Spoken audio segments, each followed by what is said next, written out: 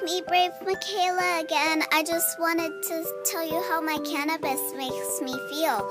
It makes me feel tired, like rest time tired. It makes me have the munchies.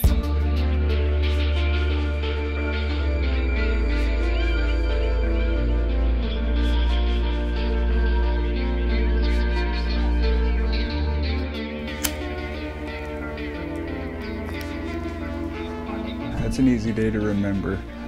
Friday the 13th, 2012 was the day we got told she had a mass in her chest. Her oncologist came and said the chemotherapy wasn't doing what it was supposed to. They were going to recommend us to start considering full body radiation and a bone marrow transplant. We knew that wasn't necessary. We knew that what we were going to do would be right.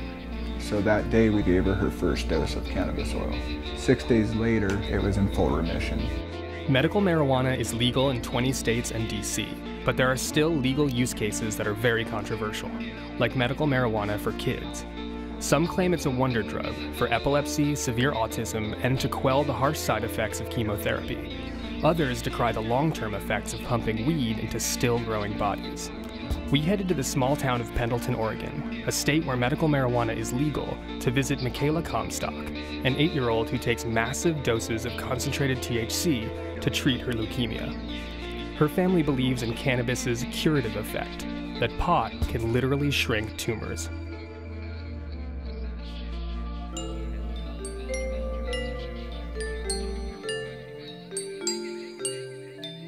I like lemon. You like just eating? Sour.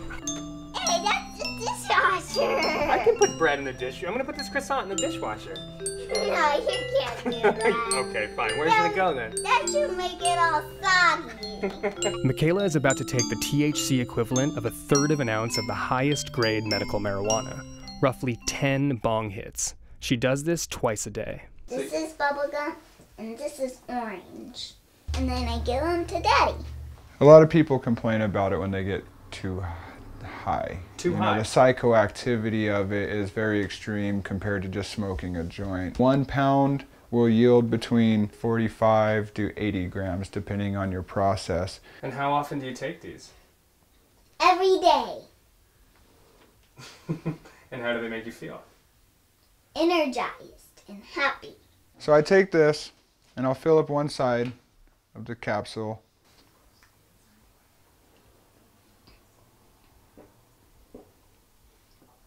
And sometimes I keep it in my mouth for a little bit so I can taste the flavor. Because then it tastes yummy.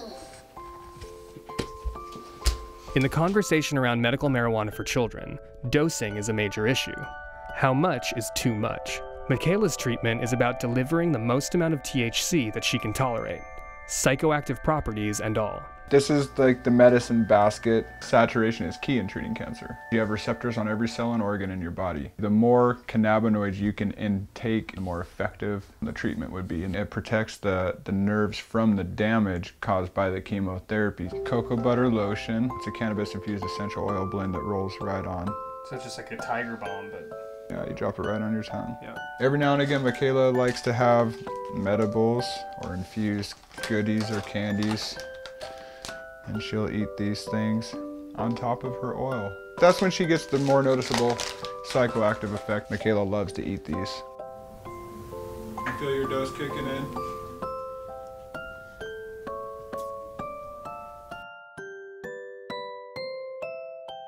In the absence of any formalized production, the THC oil that Mykayla takes is made at Stony Girl Farms in a DIY garage operation. There are a lot of people who, including the federal government, who don't feel that children should have cannabis.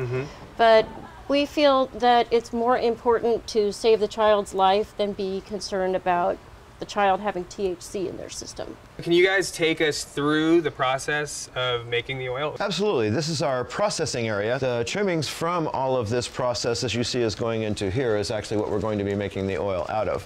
So we'll start by taking this and we'll put it into our food processor and we'll just quickly grind it up. Fire hazard is a very big problem with this. Make sure to do this outside. Don't do it in your kitchen. We're going to put 1 pound of material in this pot, and then we're going to add to that 2½ gallons of 190 proof alcohol. So that's a really intense color, huh? It's a very, very intense color. In fact, there's many, many colors in that. When we start to pour it out, you'll see that there's lots of reds and purples and blues in it as well. It's really quite colorful. Watch the color of this as I pour it. It should be a real reddish color. Now we're going to take this mixture of alcohol and oil and we're going to go ahead and pour it right directly into our Fry Daddy. Look at all those red colors in the center of that. What we're going to do is evaporate these alcohol fumes. We don't want to meet the fire department.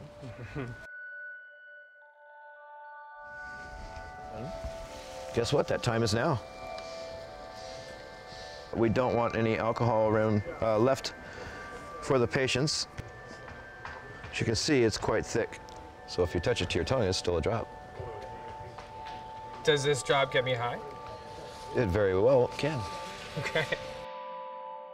In addition to cannabis, Mykayla takes traditional cancer meds too. How do you think the cannabis helps her? Like what? Well, the cannabis is made it so Mykayla really has minimal symptoms. She was very, very, very ill and in a lot of pain. She didn't want to eat and very thin looking. The very first dose of cannabis we gave her, she instantly said she was hungry and she smiled and she was happy. We get our baby back. She plays now and she's a child again. As much as Mykayla's folks prize the palliative effects of cannabis, it's the drug's supposed curative power that makes them such zealous advocates. In conversations with Brandon, he often uses the word apoptosis. How exactly does THC allegedly shrink tumors? THC attaches to cannabinoid receptors in our bodies and translocates bad mitochondria in cancer cells to produce RNA that disintegrates the walls of the endoplasmic reticulum. Peer-reviewed medical studies have backed up this claim, but only to a degree. There is no control when it comes to this word called cancer.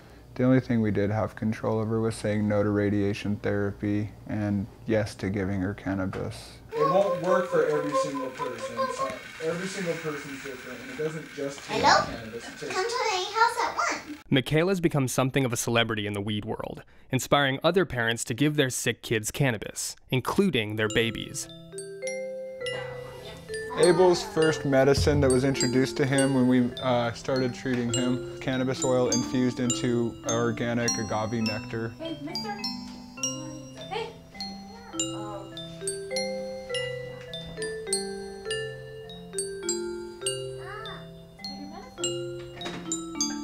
I love PB&J. He had stage 3 Wilms tumor. He didn't want to eat, he didn't want to play, he just kind of laid around all day. Then you introduced the cannabis. Yeah, and that day he made like a huge turn. He started eating and playing, and it was completely different. He was screaming, running around the house, you know, barefooted, like just a normal kid. At this point, we should mention that the medical community at large doesn't think that pot can cure cancer, and furthermore that giving weed to kids presents more risk than therapeutic reward.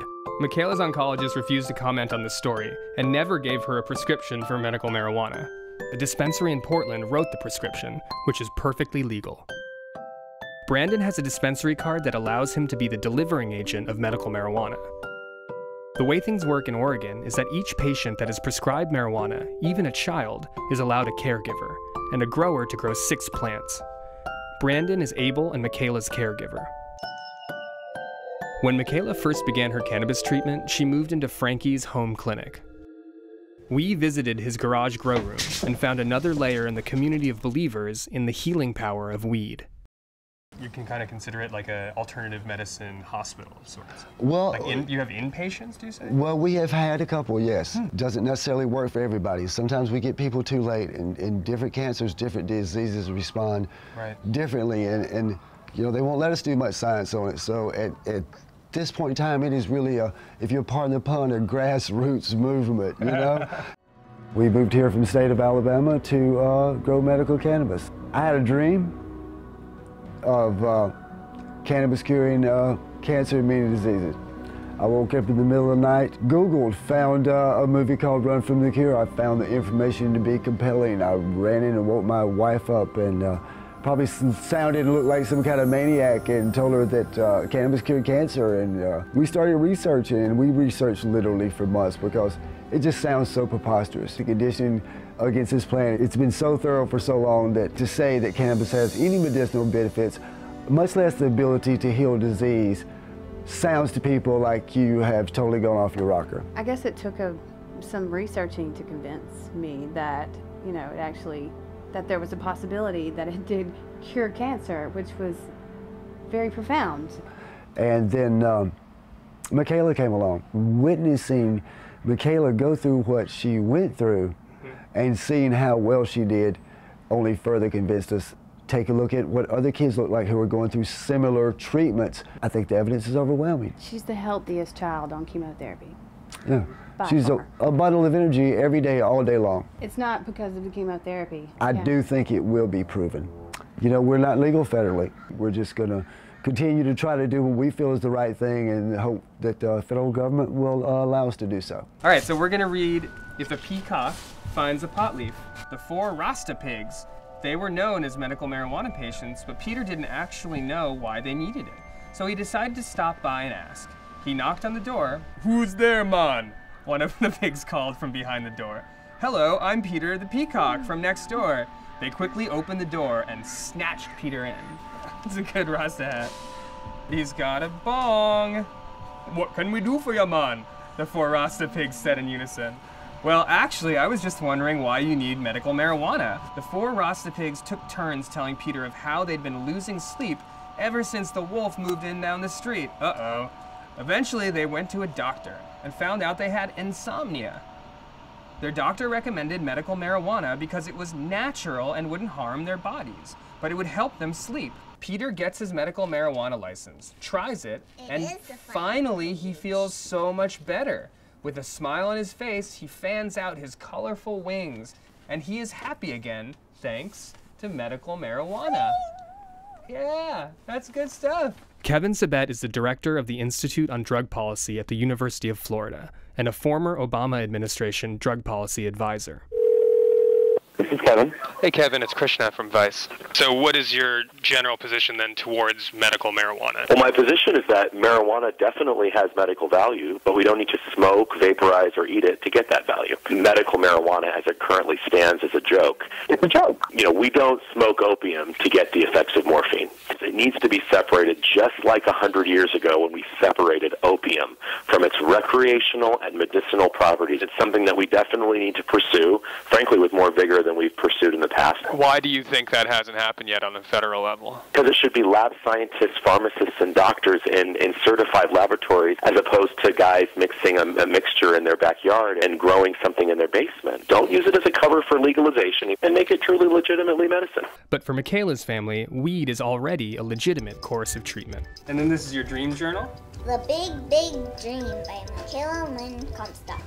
So what is this dream about? A big, humongous ice cream. Lime, chocolate, and strawberry bubble gum. I had a dream about a bunch of banana syrup all over ice cream. That's Rocky Road. That's rainbow sherbet, and that's orange sherbet. A bunch of ladybugs are crawling all over me. Oh no, what did that feel like?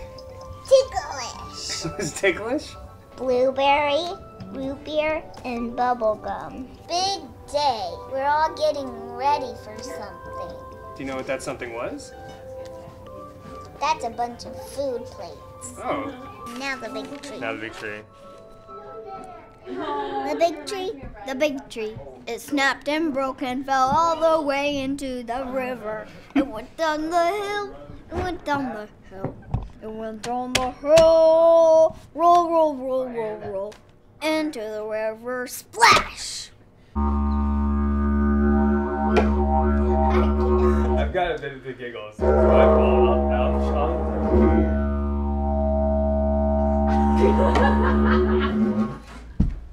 And 1, 2, 3, 4, 5. It's hard to imagine what it's like to have your kid diagnosed with cancer, but it's clear that Mykayla and her folks are empowered by what they believe to be marijuana's positive effects. They, like other proponents we met, have donned the robes of the converted with evangelical zeal. Whether weed might in fact be the cancer drug of the future remains to be seen.